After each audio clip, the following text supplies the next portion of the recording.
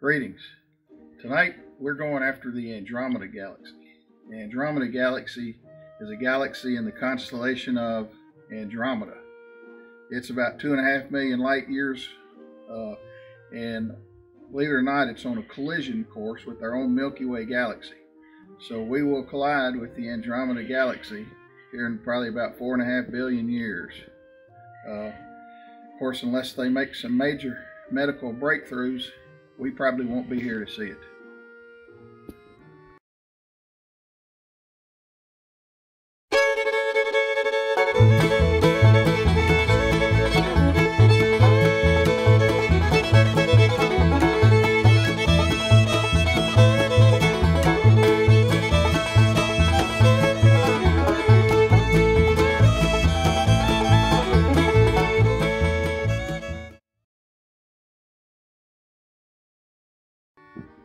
This is a rig we'll be using tonight. We've got the William Optic Z61 right here. This will give us the right field of view to fit all of the Andromeda Galaxy in, but not a lot extra. So perfect field of view, the William Optic Z61. It's riding on top of the Ioptron CEM60 mount. I've got some dew heaters on here with the Thousand Oaks dew heater controller. To control keep the dew off of the lens. If you move on back and take a look at the image train here, I've got the William Optics rotator and spacer on here, so I can just loosen this little nut up and rotate my camera. That makes it very convenient for framing. I'm using the ASI 1600 mm Pro. It's a monochrome dedicated astronomy camera. That's hooked right into my 8-position filter wheel right here. This is just the ZWO 8-position filter wheel. This filter wheel is very convenient because I can put all of my narrowband and broadband filters in the same wheel, and then I even put a light pollution filter in the 8th position. You'll see right here on this side of the filter wheel, I've got a spacer. That's to help me get the correct back spacing from the last piece of glass to my camera sensor. Hooked onto the spacer here, I've got the ZWO off-axis guider, and plugged into the off-axis guider, what I'm using for the guide camera is the Starlight Express Lodestar X2 guide camera. So that's the setup we're using for tonight. If you look right up here, I have modified my telescope. I hooked it up so I can pick up the entire light spectrum. This apparatus up here will allow me to pick up infrared wave. It will also allow me to pick up microwave, X-rays, and hopefully even gamma rays. And if you believe that, I've got some swampland for sale in Florida. Now, it doesn't do any of that stuff. It's just that this telescope was not designed to go on this mount. So I can't achieve balance in the declination axis without adding all this extra weight onto the telescope. Now, my wife bought me some ankle weights that I could strap around here that would look more professional maybe, but I lost them, so she's got to get me some more. But until then, I used what I had to add weight onto the end of the telescope so I could get balance in the declination axis. Now let me show you something about the Andromeda Galaxy. Right here, where the pointer's at, that's Polaris, the North Star. Now the night sky rotates around Polaris like this, counterclockwise direction. So I'll run that and fast forward, and you notice that the North Star doesn't move. It stays there, and then the sky rotates around Polaris. So Andromeda, from where I live in Central Florida, comes up right here in the northeast. And then it's going to trace an arc along the sky like this as it rotates around Polaris. And it's going to come on around and set back here in the northwest. So I'll run that forward for you and let you see what it looks like. So let's watch that happen. There it goes. That's pretty neat, right? If you want to watch it go backwards,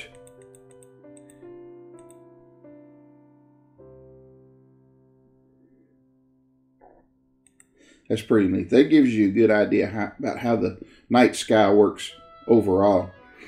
I'm going to show you what that looks like from my house. Polaris is right yonder. I'm showing you this in the day so we can pick out some features on the horizon. Polaris sits right yonder. You can't see it obviously because it's daytime. So that's north. Now for me, northeast is right there. So I just find that ridge vent on my roof, and I know that Andromeda is going to come up right on top of that ridge vent. Then it's going to, like I said, it's going to arc across the sky and then look back over here to the northwest, which is right here. And you see that tall tree right there? Andromeda's going to sit right behind that tall tree. Now, I have filmed the Andromeda Galaxy before, but it was only like the second or third deep sky object ever in my life I had ever filmed. And I think I can do it a lot better. Now, I have been riding this small Z61 on my SkyGuider Pro, but tonight I want to go for some 10-minute exposures on the HA, and I want to do a minimum of 5 minutes for my broadband. And I don't think I can achieve 5 minutes on the SkyGuider Pro, so that's why I went ahead and set it up on here. Anyhow, this will be my second attempt at the Andromeda Galaxy. I hope it's better this time. I'm Coma. You're watching Coma Astrophotography. Okay, the Andromeda Galaxy. Here we sit pointing up here towards the North Celestial Pole. There's Polaris right there, right after the polar alignment. Of course, you can see here sets the Andromeda Galaxy right up here, so it hasn't crossed the meridian yet. We got a couple more hours before we get to that point. So the way we're going to get on this galaxy, we're going to go from right here. We're going to head off this way, and we're going to stop right here on this star in Cassiopeia, called Shadar. Right there we'll do a focus, we'll do a mount synchronization, and then it's just a quick hop right on up there to the Andromeda Galaxy. You'll see right here facing north, if you look right up to the North Pole and keep going straight on up north, you'll see the constellation here of Cassiopeia. Now this is how I find Andromeda in the night sky. You go out and find Cassiopeia, and then let me see, I'll zoom this in a little bit if I can.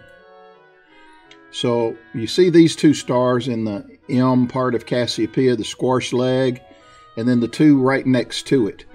If you make a line with those stars and follow them on out like this, they run right up there just to the left of the Andromeda Galaxy. And if I back this out just a little more, these lines, as they point on out, they point kind of to this star right out here. And you can see that with your eye at night. So line these stars up here, make them point towards this star, and about halfway on the right, you see Andromeda Galaxy. Anyhow, that's how you find it. Okay, I'm going to get ready to do some plate solving. So on my camera, I'm going to make sure that I'm on my luminance filter. Filter change. And I want to make sure I've got 5 seconds set in the exposure. Now I'm going to head on over to PointCraft. That's my plate solving tool. I'm going to go to the Stars tab and call up the star Shadar. Right here, you see it's in Cassiopeia. That is now under the Go To++ hammer. So I got to turn my mount on. Done. Now just click the Go To++ button, and the mount is going to slew right on over to Shadar. And there it goes. You can hear it going. Now it might not land right on Shadar. If it does, we'll see Shadar come up here right here in the center. But it may not be there. But it doesn't matter. If it gets on the wrong spot, Deep Sky Clock event. It's going to take a picture, do a plate saw, figure out where exactly it's pointed at, and then it'll make an adjustment to get over on Shadar where it needs to be. So it's done slewing, so here comes the picture to see where it's really at. Exposure started. If it went to the right spot, Shadar will be right here in the middle. Exposure finished. Did not go to the right spot. But guess what? That's how it always happens. But no matter, because it did a plate solve, it knows where it's at. It got within 6,700 pixels. It just Exposure did a slight started. adjustment. Now it's going to Exposure finished. take another picture, see did it get it right this time. and it's pretty close. You can see there. It's going to make a small adjustment. It got within 72, but I told it to get within 50. So this next picture, it's going to be dead on. Exposure started. Exposure finished.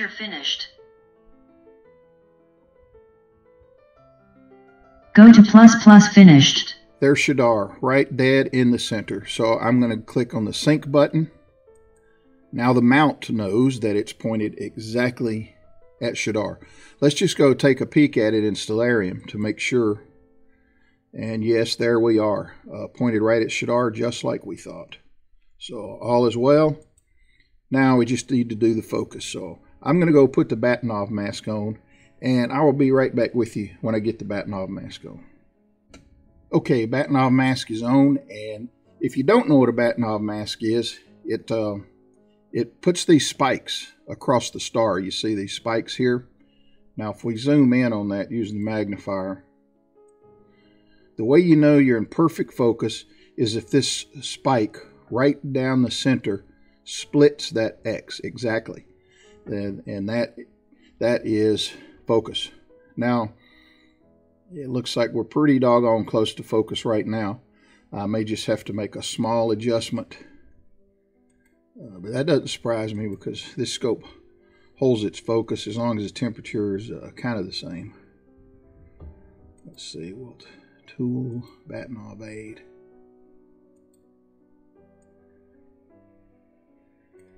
Now the Batinov aid will give us an exact read on how far out we are from focus.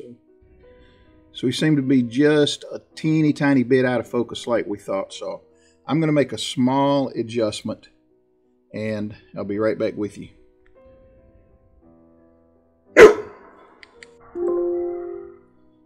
Okay, I made several small adjustments, but we're in focus now. I'll remove the Batinov mask and we'll be ready to get right on over to the Andromeda Galaxy.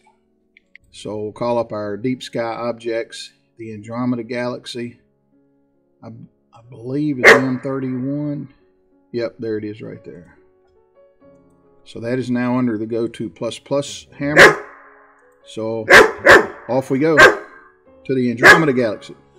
And while it's getting there, I'm going to go throw the ball for Venus so she gets happy and stops barking. All right, go to ++ says we're on the Andromeda Galaxy. Guess what? I can see it right here. Now this was a 1 second shot.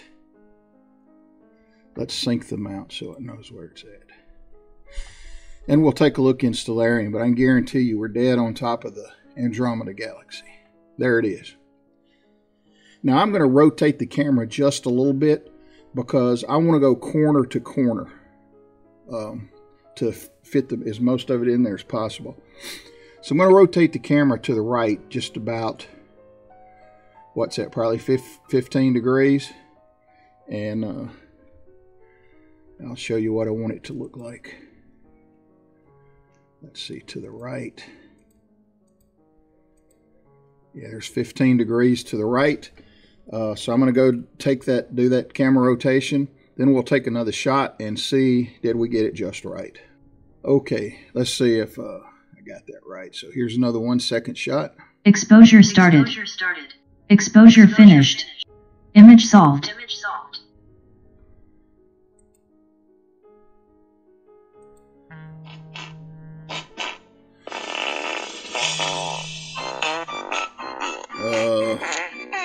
I think I'm getting a phone call. I'll be right back with you when this phone call is over. Okay, I like this orientation framing. Looks like we're ready to go on the Andromeda Galaxy. Next we get guiding going. Okay, it looks like might have a little focus issue on the guide camera here. So let's go ahead and get that taken care of. Use this star. It's going to calibrate. While it's calibrating, we'll take a look at our imaging plan. Now, I'm going to do 3-minute exposures for the broadband, luminance, red, green, and blue. And here for the HA, you see I've got 10-minute exposure set up. So I'm going to get about twice as much luminance as I do red, green, and blue. So we're going to bump this up to 30.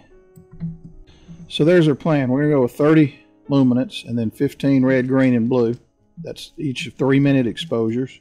I've got 3 hours of HA exposure at 10 minutes. I don't think we'll get through all of this, but we'll get started on this and see where to go from here. Okay, we're guiding, so yeah, we'll go ahead and get this imaging plan going. Exposure started. And I will be back with you when we get our first luminance frame on the Andromeda Galaxy. Here's our guiding here. Looks like it's holding around 0.83 total RMS error. That's going to be perfectly okay for this wide field view. Okay, our first frame, our first 3-minute frame on the Andromeda Galaxy is coming in here in about 3 seconds. Let's watch it come in. Exposure finished. Dithering started. There it is. I like that. You can see the galaxy just in the raw frame. You can see some of these dust lanes around here, running through here. You can see the smaller Dithering galaxy finished. down here. You can see the full Exposure extent started. as it comes around like this. We are frame good. Now it looks like that center might be blown out, but it's not. Let me show you why. If we clear the histogram, remember this has got an auto stretch on here. So let's turn off the auto stretch.